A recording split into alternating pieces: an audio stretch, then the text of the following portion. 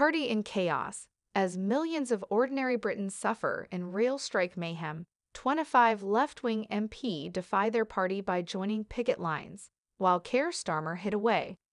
The Labour Party was in chaos over crippling rail strikes last night. As militant unions caused travel misery for millions, Keir Starmer faced a mutiny by his own MP. At least 25 of them ignored disciplinary warnings and joined the picket lines even as their constituents were struggling to get to work. And senior figures, including Sir Keir's own deputy Angela Rayner, backed the RMT union in its bid to bring the country to its knees. The Labour leader was accused of going into hiding after he refused to comment on the biggest industrial dispute for 30 years.